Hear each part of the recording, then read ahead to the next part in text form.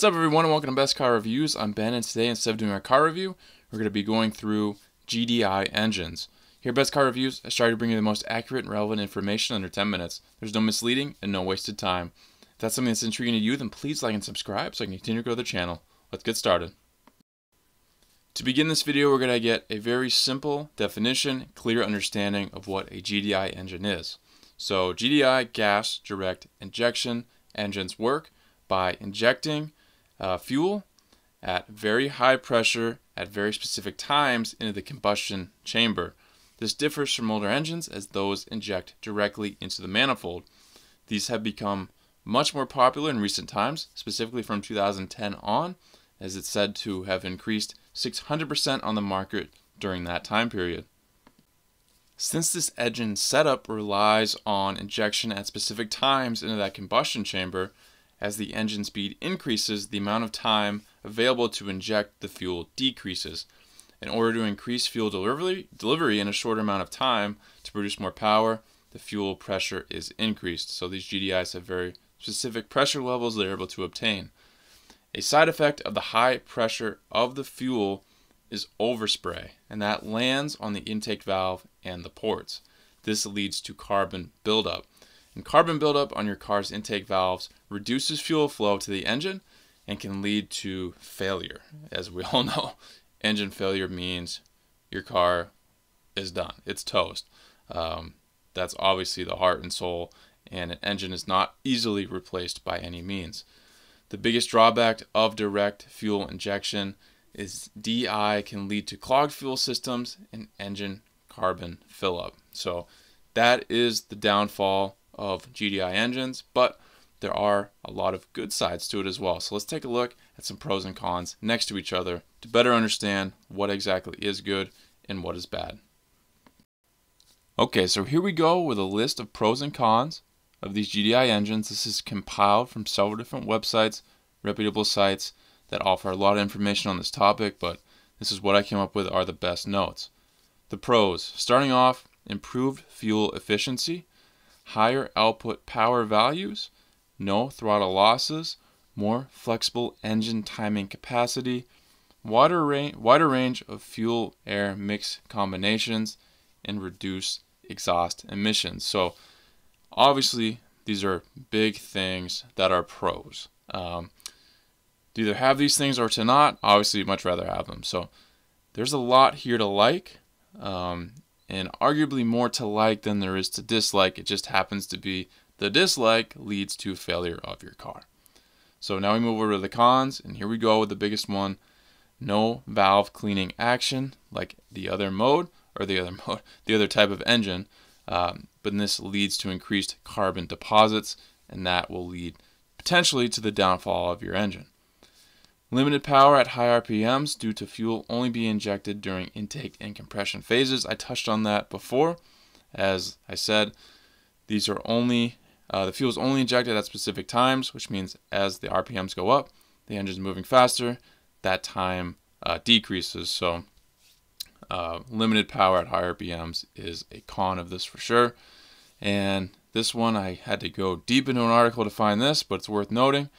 This does produce more black carbon aerosols, which absorb solar radiation more intensely than regular emissions, and therefore is a major contributor, or more so contributor, to climate change. According to The Drive, nearly 75% of vehicles made in the US by the most popular companies have GDI engines, and the companies obviously with the biggest spotlight on them in this category is Hyundai and Kia. So I'm going to try to kind of separate fact from fiction here, exactly what's going wrong with Kia and Hyundai's engines, and if it's actually related just to them being GDI engines or if there's more going on. So I'll read this. This is according to The Drive. Collectively, Hyundai and Kia have been dealing with issues with the Theta GDI engines for years now, in particularly the 2.0 liter and 2.4 liter Theta 2 models. The problems largely center around manufacturing defects in the crankshafts. Metallic shavings and burrs from the crankshaft milling process were left behind and would enter the oil channels of the engine. Over time, this material can block off oil flow to parts of the engine, causing accelerated wear and eventual bearing failure. There are millions of these Kias and Hyundais facing this issue. A class action lawsuit has led to many of these cases being eligible for full engine replacement between the years 2011 and 2019. Obviously though, engines are hard to come by quickly and require significant time to install, as well as the capability of whoever's doing it to actually install it right. This leads to a slow process if you're one of the people facing this issue. It's also said in the suit that Hyundai and Kia have been honoring their warranties if customers don't provide all service reports to them of their vehicles. Obviously, there are real issues with Kia and Hyundai's engines during this time period, but the general downfall of GDI engines is not the exact reasons why their engines are failing. They aren't failing because they are only GDI engines. That's not it. It's not just simply, oh, okay, Kia and Hyundai's engines suck because they're GDIs. That's just not true. So many companies have these out. It's other factors that are causing this. Yes, maybe some specifically due to carbon buildup, but most of the cases are not that.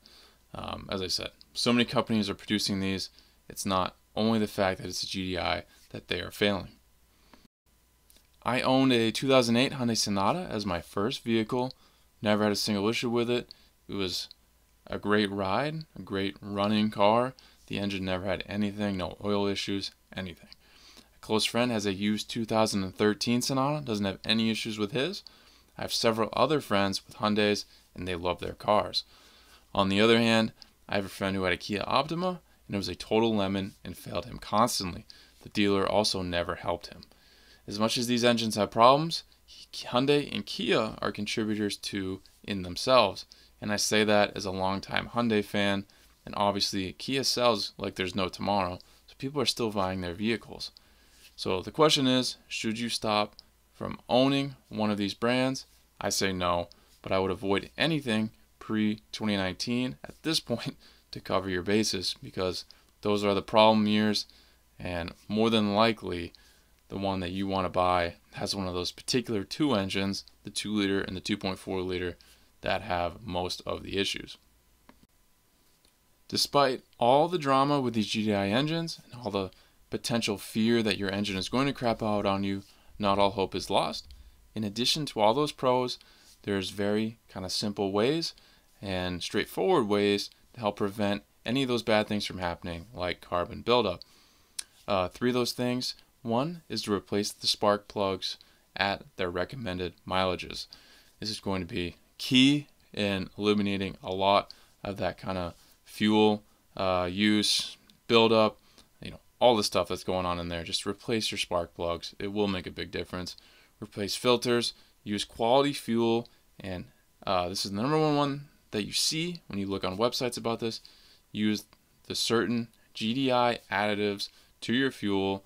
These will help clean engine parts that are not going to get cleaned without those additives, and that can make the difference between never having an issue with this and absolutely having an issue with this. In review, guys, GDI engine is not something to fear. It's definitely feels like it though if you don't know all the facts, and there's many different websites that have produced articles on this.